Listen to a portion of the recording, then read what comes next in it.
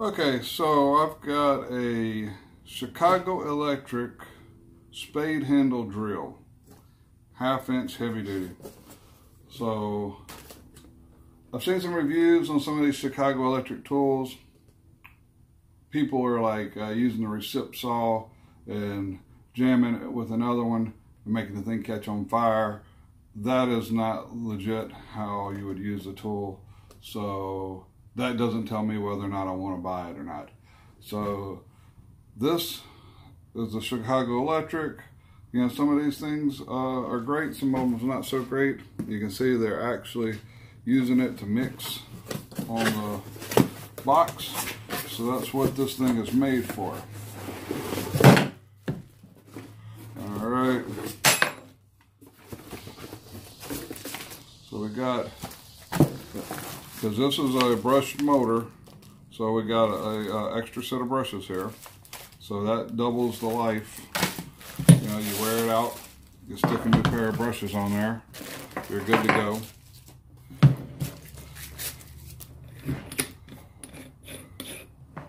Chuck seems to be good. It's the old style with the chuck key, which is what you want, because this thing here is made low gear for high torque. It's not high speed, it's high torque.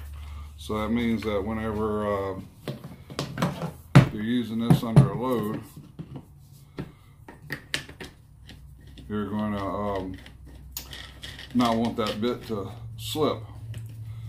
All right, so this just screws on here, hand tight. I mean, that'll work there. Good heavy duty. You can put this on. It's got 3 different adjustments. I'm going to put it like this. Alright, so we got multiple ways that we can mount these handles. We got the side mount handle, we got the back handle. Alright. Okay. Pretty good, heavy feeling tool. We got a forward and reverse. Looks like it's just got the little flip switch, you know, kind of old school. Not real robust, it's plastic, but I mean, don't see why it won't work. Alright, you notice this cord, it's kind of a heavier duty cord than a lot of them. Just trying to look on the markings here. So it is an 18 gauge wire. I would have thought that would have been a 14, but good enough.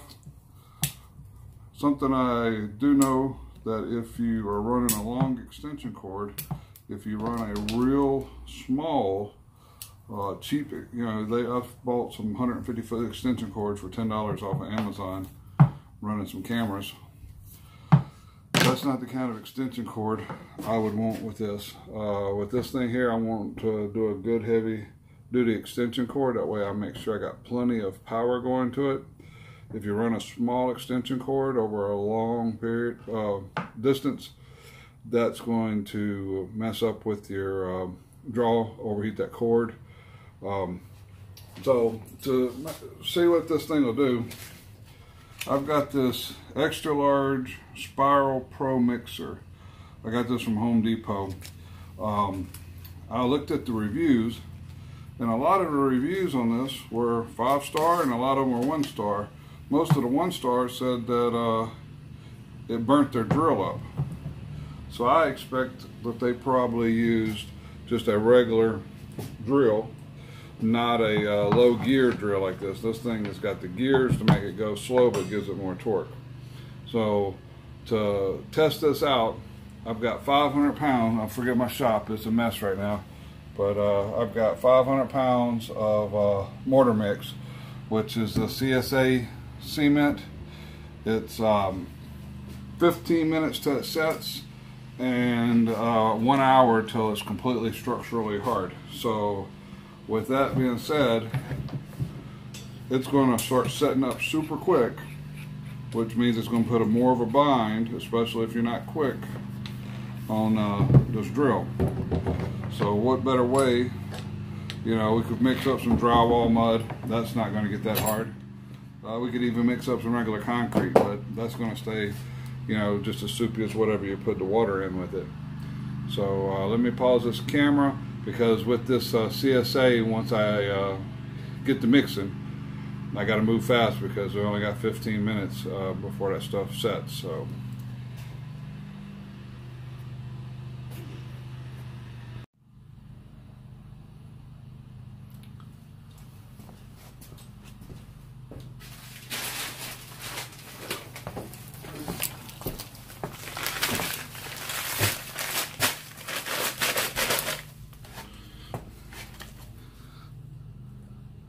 Alright, so I've got me about a gallon of water in the bucket here.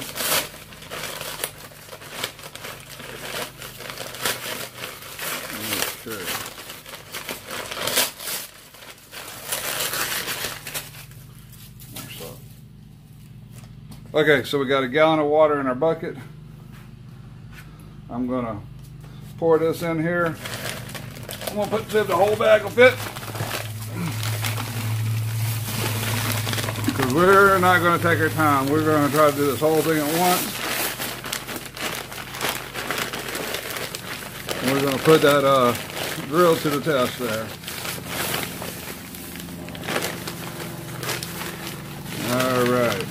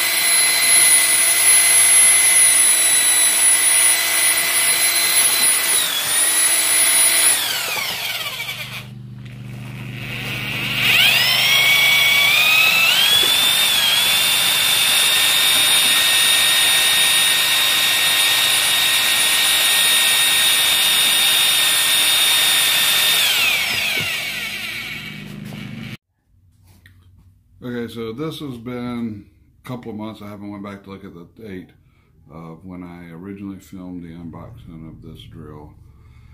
I planned on getting out, doing the slow motion, whatever, showing me mixing some concrete like a lot of people do, but everybody's looking at this has used the drill before. So I was going to do that, and it just didn't work out. The concrete I was going to mix with it, I was having some problems with my molds, so I didn't want to take the time to film. But I used a mixed blade. It was used on a 5-gallon bucket, 50-pound bags of CA concrete. This thing did fabulous on them. It has worked perfectly. I had some 12-inch hole, 5/8 holes I needed to drill in a concrete slab. I hooked that up. I used it. Not a single problem. Was at another job. I had some like 2 3/8 holes I needed to drill, some hole saws to these metal beams, and again I found me grabbing this tool here, and it has worked. I wouldn't say flawlessly, but for the price, I think with the coupon I paid about $35 for it. So here are the things I don't like. This little switch right here.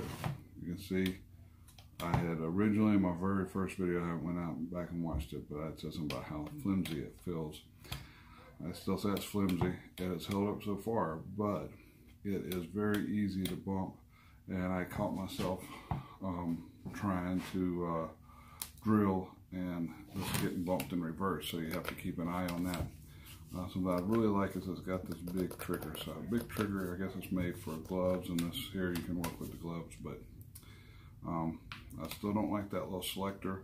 Once I was drilling and accidentally hit that, and somewhere, I'm not for sure, in the motor I had some like grease flung out of the inside, but it's worked. The other problem I had with this when I was drilling these 2 3/8 holes, it was going through a 2x4 and then going through this metal beam. I had literally tore up my other hole saws and had to go get some of the good Milwaukee lifetime guarantee hole saws, and this thing bound up, and when my hand came off of it, the trigger locked down. So this was like twisted into this weird predicament under a bind, and that would not release, and the motor actually started smoking. Smoke was coming out the back. I had to reach over and unplug it, and unplugged it, the switch released, and so I'm not for sure just what happened with that there. This, I didn't think I was going to really need to unscrew that, but when I was working, I found sometimes when I needed to take this off to fit in a tight spot, I wish that there was some sort of little clip, you know, they had put a little clip there to where this would stay, so when you take this off, these two would stay together. But other than that, I definitely think you can't go wrong for the price.